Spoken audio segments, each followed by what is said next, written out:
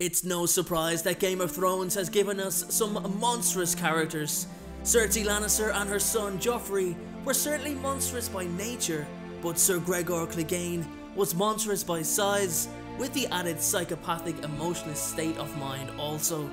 This made him one of, if not the most feared man in Westeros, a man so large that he was called the Mountain That Rides, or most commonly and simply, the Mountain.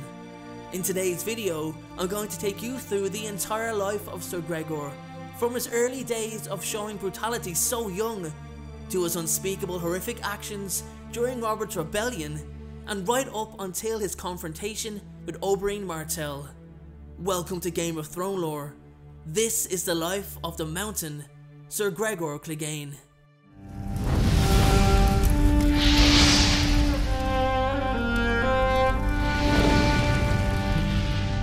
Ser Gregor was born on a small patch of land southeast of Castle Rock in 266 AC.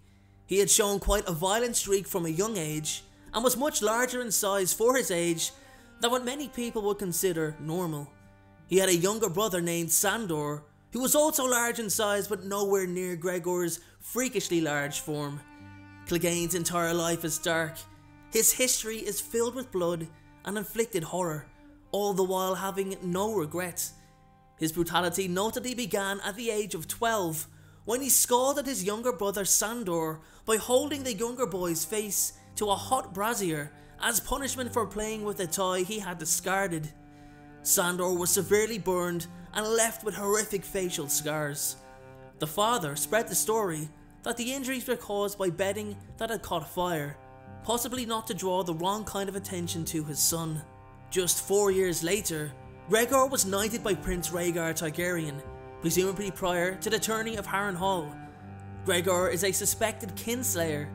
There are several rumours that he killed his father, sister, and his first 2 wives after they all displeased him at some point. However, none of these rumours have been confirmed.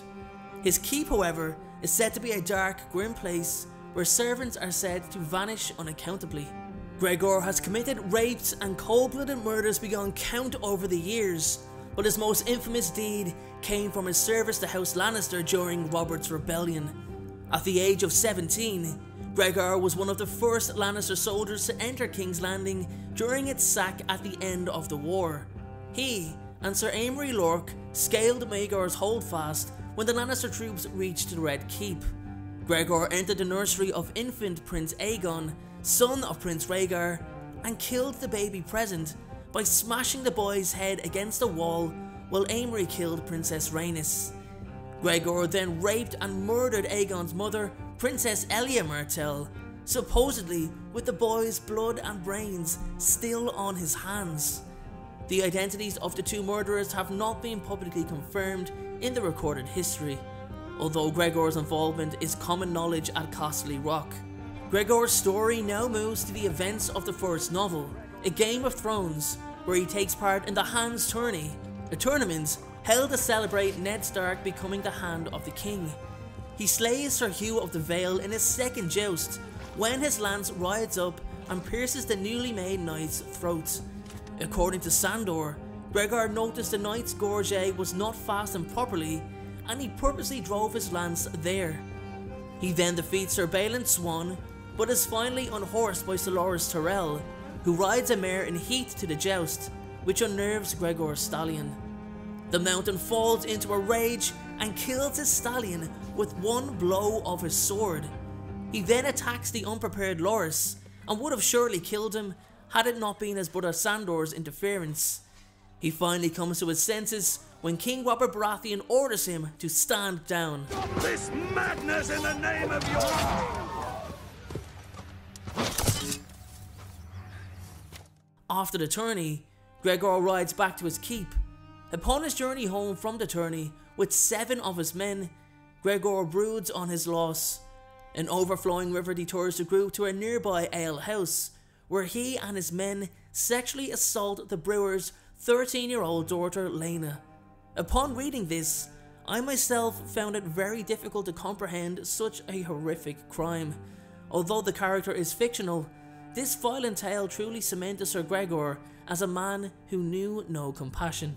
After Tyrion Lannister is kidnapped by Catelyn Stark, Gregor is commanded by Lord Tywin Lannister to raid the Riverlands to draw Eddard Stark, the Hand of the King, out into the field. Burn the villages, burn the farms. However, Eddard, due to his injured leg, cannot go and execute Gregor himself, instead sending Lord Beric Dondarrion and Thoros of Myr to lead a party and bring Gregor to the King's justice. However, Gregor and Tywin ambush this party, with Gregor killing Beric in the ensuing clash at the Mummer's Ford. The mountain also takes Stonehenge, putting the castle to torch, taking its food supplies, and burning the harvest of Lord Jonas Bracken. After the outbreak of the War of the Five Kings, Gregor joins with Tywin's host and commands the vanguard and the left flank during the battle on the Green Fork, leading by intimidation. In the first charge, his horse is killed by Karstark's spearmen, but Gregor is unhurt and goes on fighting. After the victory, Tywin withdraws to Harrenhal, but leaves Gregor and the other raiders behind to harry the Riverlands, each of them commanding 300 cavalry. Gregor's story now moves to the Clash of Kings. His band goes on to sack Castle Darry, where Gregor mercilessly kills the 8-year-old Lord Lyman Darry. He continues his raiding, causing enormous destruction and killing entire villages with impunity. For a time, he unwittingly holds Arya Stark as a captive, and she witnesses many of his atrocities firsthand. His band marches any surviving captives back to Harrenhal, where they are forced into servitude to House Lannister. During the War of the Five Kings, Gregor's band fights numerous skirmishes with the Brotherhood without banners. During the Battle of the Fords, Clegane's band joins up with Tywin's hosts and attacks the crossing of the Red Fork at the Stone Mill, which is defended by Sir Edmure Tully's forces. Gregor's own forces are pushed back, however, and he is forced to retreat, much to his anger. In a storm of swords, Ser Gregor's band joins with Randyll Tarly's army to surround what is left of the retreating northern army that attacks Duskendale. He chases Lord Roose Bolton's army as they march to the Twins, taking several highborn captives, including Sir Willis Manderly, in the fighting at the fords of the Trident.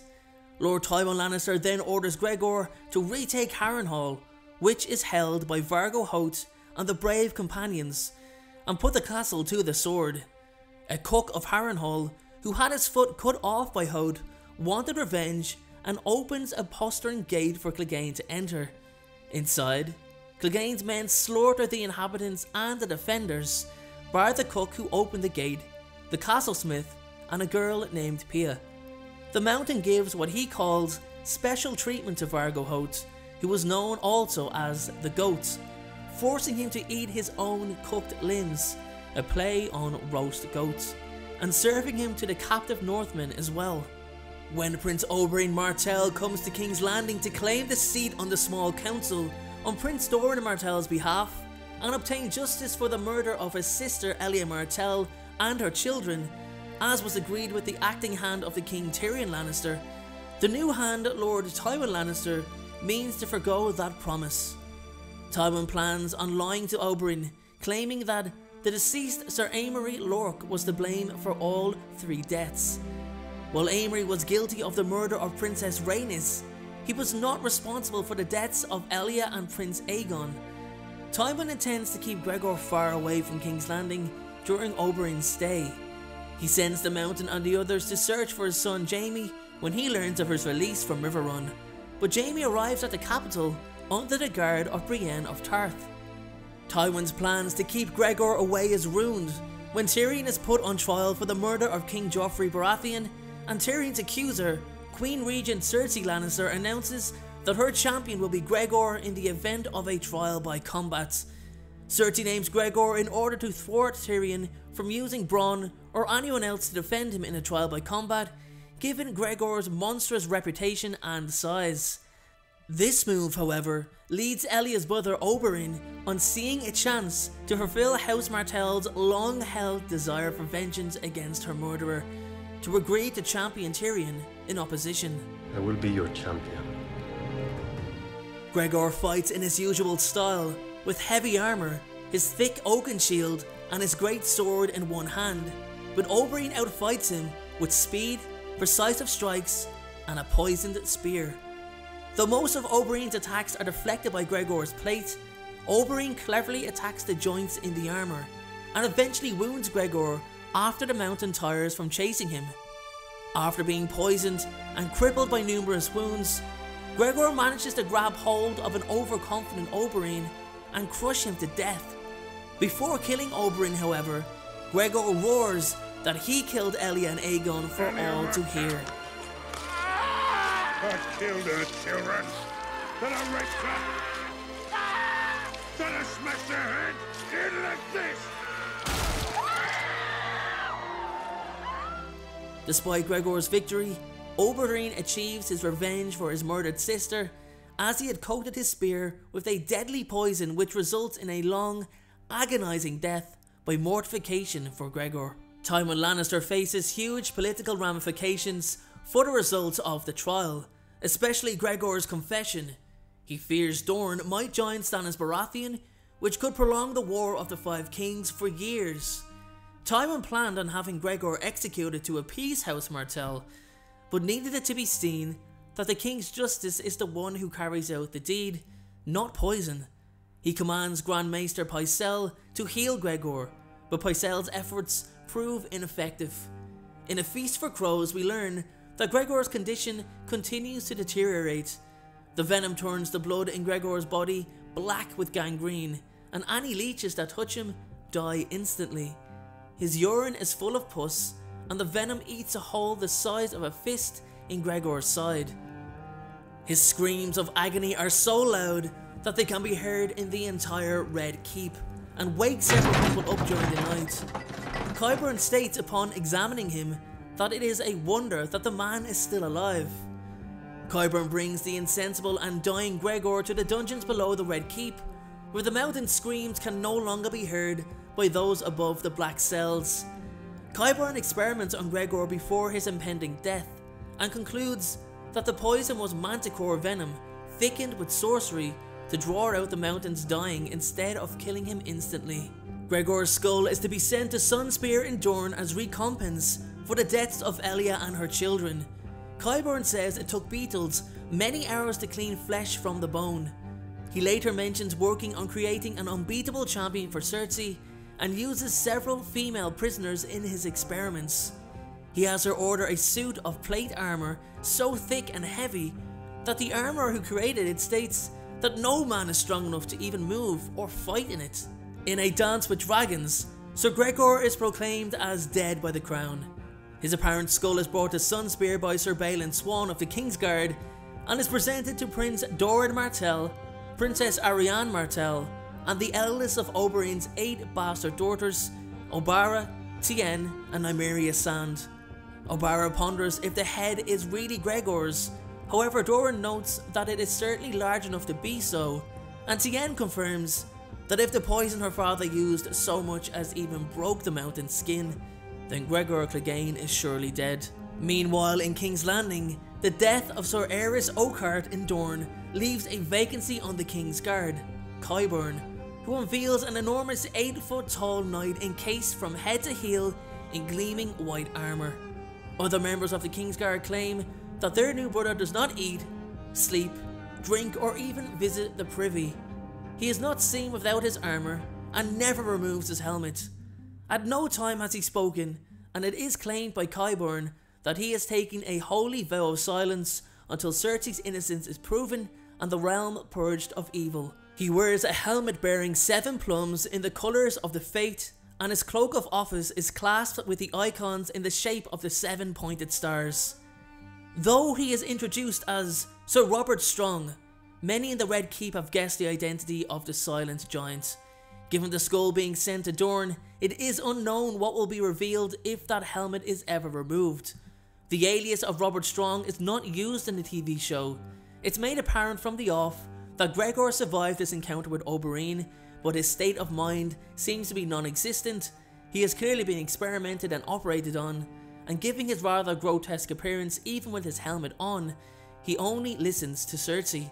Ser Gregor Clegane is, in my opinion, the most frightening, terrorising man to be created by George R.R. Martin. I always wonder what was going through his mind during the creation process, and more importantly why he created Gregor in the first place. Clegane is known for his violence and cruelty. He is a sadistic murderer and rapist. Despite being a dim and brutal man, he has excellent warrior instincts.